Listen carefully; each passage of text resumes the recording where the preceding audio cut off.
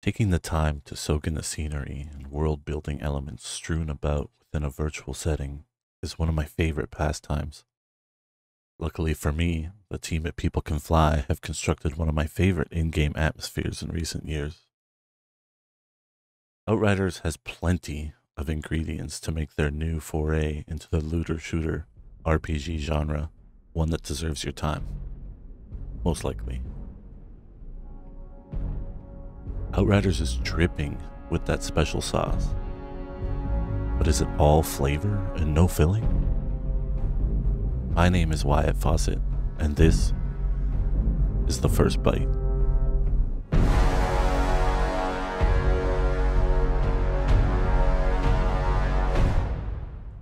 Polish studio People Can Fly didn't rush their take on the genre of shooter popularized by the Destiny franchise, and it shows in all the right places. There's a wash of visible polish, an intimate collection of story plot points, and some of the best gunplay in modern gaming. On the surface, the progress shown by People Can Fly with their initial offering leading up to Outriders may be the most transparent hero arc in this entire generation of video games. You can feel each and every influential source that makes up the DNA of this game, and almost no part of that is negative. Starting from the core of the product, the critical ingredient in this recipe is the shooting mechanics. And People Can Fly have been honing their tactile combat design skills since before some of their now existing player base was even born. On both visible and mechanical levels, you can feel 2011's Bulletstorm in the ancestry of this title. There's a palpable nostalgia for earlier Gears of War titles within the cover and advancing systems, and there's a lush world surrounding you through all of this. Unfortunately, the game's greatest downfall is their lack of freedom within that beautiful world. This is, in large part, due to the overwhelmingly linear hallway to arena level and narrative design. However, everything you can see and touch feels more intricate and clean than many modern games within this genre. This feeling of being inundated with beautiful scenery and design sometimes translates into making you feel like you're being guided through an astonishing art gallery by narrow, roped-off paths that keep you at more than a desirable distance away from some of the more intriguing pieces hung on the wall. It is frustrating at times. One party member that I spent quite a few hours with responded to my discontent of the lack of open world by saying, not all games need to be open world RPGs. And while they're right, I have a flagrant desire for more open world titles. Often, heading in a direction of my choosing can cement my immersion within a game more than many other aspects of modern video games.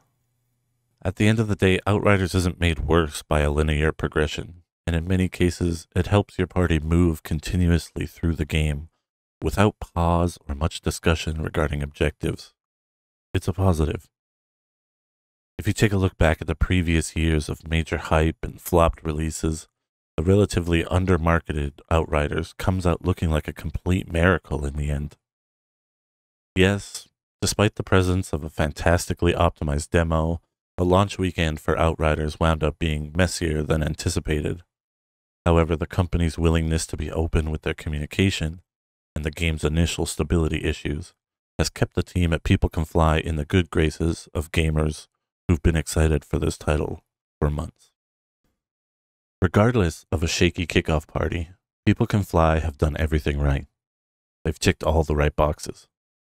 Firstly, they released the entire prologue, plus some additional side quests, as a demo a few months prior to launch, and players can take their demo progress to the main game.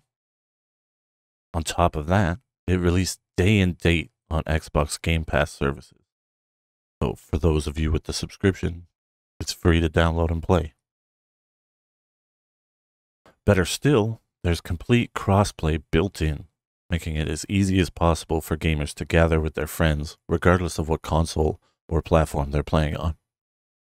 It's obvious that the intentions were to make every aspect of this game as smooth as it can be. We're now a week into the full release, and the team is still pushing out large patches and insisting that the public know exactly what they're focused on and where they're spending all their time. Mostly, it's with the servers. All in all, this mentality and level of transparency boosts the understanding and sympathy of the consumers, and those that play Outriders for a long time to come will have a more intimate view of this product. Getting back to the beans and toast of the game, and Outriders doesn't stand too far apart from the majority of popular titles in the shooter/whatever genre. There's a base class system where players can choose from 4 styles or elements to play with, though the game should really do more to remind players to go back and try the other ones out, because I've never played a game in which some classes click so well with players while others do not. First on the list of classes is the Technomancer, which is a distance-focused support and AoE fighter, followed by the Pyromancer, who's mid-ish ranged and uses fire attacks to damage or stun enemies. Next up is the Trickster, who is damage heavy with a squishy core and some movement or control tricks. And the list is rounded out by a tanky Devastator, who uses earth and rock with a majoritively defensive skill set. Which class you choose and enjoy will differ depending on your playstyle and who you are, though I suggest trying them all. Fortunately, once the game is done setting up the story and showing you the ropes, you can start a new character and skip the entire tutorial section, making this progress of experimenting with varied classes a little bit easier. As for core loops, Outriders has a pretty great one, if not a little standard. Though it does take some standard loops from a few different types of popular games and merges them fairly seamlessly into one experience. The grind is strong with this one, Padawans. Outriders is filled with loot drops, loot chests, and choose-your-own loot rewards for quests.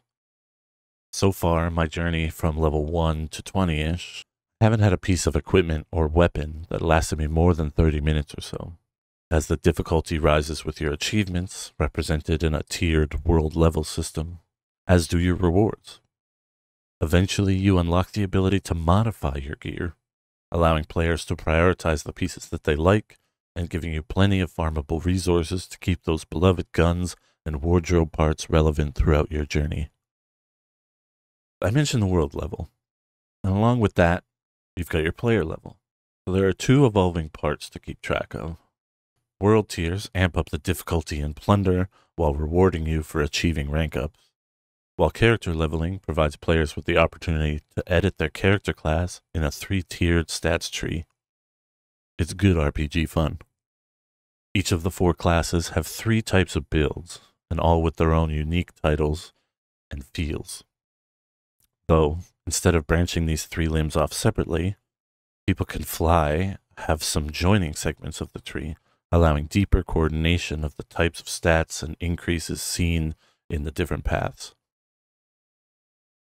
As you progress through Enoch, which is Replacement Earth, you will unlock a total of 10 skills for each class, and they range from movement to protection, damage influence, interruption, and more. Surprisingly, the emphasis built into these abilities is what helps the 4 classes stand apart from one another. It should be noted that outside of the traditional MMO genre, Outriders has one of the better distinguishing class systems. Though, you could technically play the entire game without using any of your powers and just shoot things along the way. This would be boring, though. The gunplay is differentiated by firearm type and not character class, so it'll all feel the same no matter who you're playing. And it would kind of be missing the point of the game. Speaking of the point, I have waited this long to truly dip into the narrative nature of the story particulars of Outriders because, well, for a social-focused looter-shooter RPG, story and characters have no right being this good. Installing Outriders, you cycle through a few things in your mind, much like you would with most of this genre's offerings. What class should I play? Are my friends online? What class are they playing? Should I try to mix it up with my gun loadout? Or maybe try something I've never played in games before? Not once did it cross my mind that I would be engrossed in the story of Outriders pretty much from the word jump. It's astonishing and somewhat maddening that People Can Fly have packed a compelling enough story that hooks players more than many story-focused titles do. You're an Outrider, an elite group of mercenaries and soldiers from Earth. You've been contracted to escort the last of the human race off our dying planet of origin and into the unknown reaches of space in search of a new place to call home. Prior to leaving destroyed Earth, one reading gave hope to humanity, a place called Enoch. Upon reaching this potential new Garden of Eden, you join a scouting team to gather intel from the probes sent to Enoch. These are to ensure livable conditions before unfreezing the rest of the human population and kickstarting the next evolution of our species. Unfortunately, the readings were off, or vague, or fractured, and the storms, dubbed the Anomaly, ruined the scouting mission, killing most of your cohorts. When the anomaly hits you directly during your attempt to escape, you are altered on a molecular level, giving you powers of great energy and influence. However, you don't know that quite yet. All you're aware of is that after being struck by the storm, one of your search party members places you in a cryogenic pod to heal you, and that's where the story really begins. You, as the player, wake up after an unspecified amount of time, only to realize that more than 30 years have passed since you went into that pod. The Enoch you knew, if only for a brief moment, has been turned into a war zone. Factions of humans from the expedition ship fractured off into groups, all fighting for what they believe is a just cause. There are religious zealots, anarchists, government types, and it's all gone to hell. Some of the characters you meet post-Frozen Dreams were born on Enoch. Others, the few that survived the early years of the hostile planet, are aged and war-torn, nearly beyond recognition, even your friends. As the train gets rolling, it's up to you and up to 2 of your friends to fight your way through the monstrous and lethal fauna of Enoch, the groups of power-hungry humans, and so much more. All with the hopes that the once-lost probe, sent years before touchdown on Enoch, still holds the key to a potentially flourishing life for our species on this planet. It is, in simplest terms, far more compelling than it needs to be, and it's almost intricate enough to be considered fantastic. When it comes time to put a ribbon on the experience that is Outriders, it would be easy to say that it's a must-play. However, that's not a full truth. There's a true line in the sand with a game like this one. It's either for you, or it's not. And which side of that line you stand on doesn't depend on your love of RPGs, or whether you like loot, or if the story is ripe enough for your enjoyment. It's whether you like shooting. If you like games where bullets are words and enemies deserve long and scrumptious monologues, then I think Outriders will scratch at least one of your itches. Unfortunately, there's no way around the main act of interacting with this world, so if shooting guns or hurting digital people and creatures is not your bag, then you should not play this game.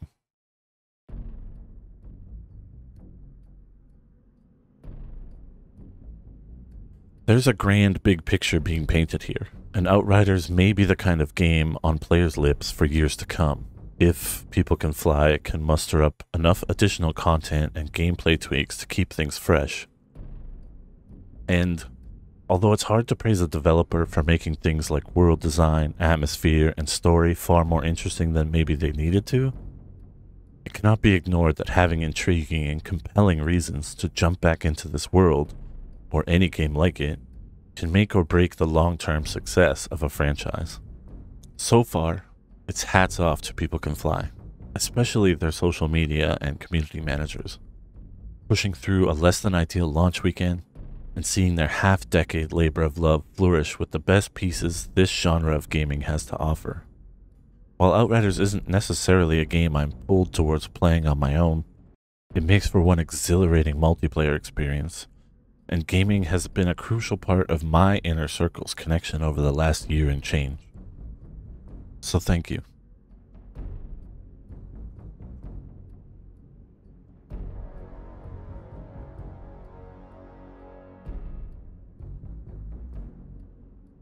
We are absolutely thrilled to be live on Apple Podcasts and Spotify Podcasts, and while we wait for approval on Google, We would love it if you could head to one of those two platforms and give us a follow or a subscribe. We'll see you next week.